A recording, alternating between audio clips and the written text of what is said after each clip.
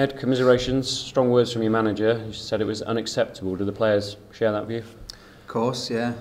Collectively we know it's not good enough as a team, and individually we're much better than what we're showing so far, which is disappointing.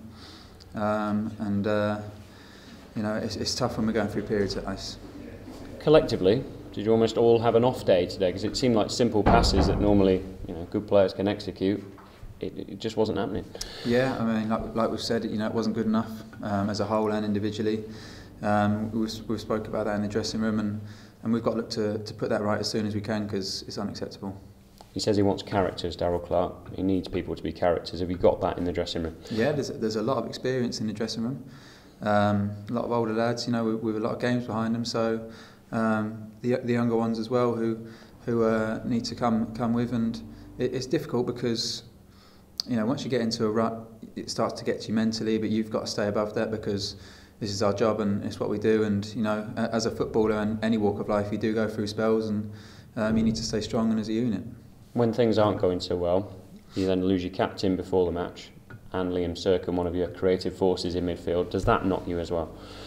Of course, they're both very good players that we've lost there, but we've got a very good squad also, and yeah, it's difficult losing two good players, but we've also got some very good players who come in and show them what they can do, and we've just got to stick together. It's like I said, it's a very difficult one when you're going through spells like this, but it is all about sticking together. Tell me about their goal. A couple of crosses. Could you have dealt with it a bit better? Yeah, of course. Most goals are avoidable. That one was definitely avoidable. Most of the goals we conceded so far have been avoidable. But it's also about taking chances when we've got them as well, because teams going to have periods where they get chances, and that's the way of the game, and we've got to take ours at the same time.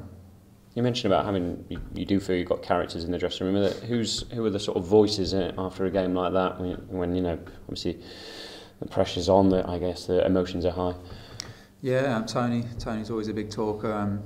He's been there and done it, and the lads sort of tend to listen to him, and Locke's obviously the captain, and it's about everyone really.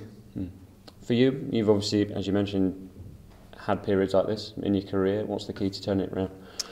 It's just to keep going. Just keep going, keep believing. It's hard because obviously your confidence takes a dip, but you've just got to stay strong mentally, because you're going to get a few comments and a few criticisms. So it's just about believing in yourself and knowing your capabilities. And winning the trust back of the home fans, that's what Darryl says. I mean, that's quite a big statement to make, but obviously nearly 9,000 again here today. You always get good support, and unfortunately it's been a poor start to the season here at the Met. Yeah, it has. There's no getting away from that, and we do need to win back the supporters' trust. But we only get that by winning games, scoring goals and being entertaining. So we've just got to look to put things right as soon as we can. 2 away games next in the Cup on Tuesday. QPR actually won today, but can you go there? Can you upset them? Can you play with a bit more freedom? Of course. Every game's a new game, and when you are in little spells like this, you just look forward to the next game so much because you want to put it right straight away, and QPR will be a good one. Thanks for your time. Thank you.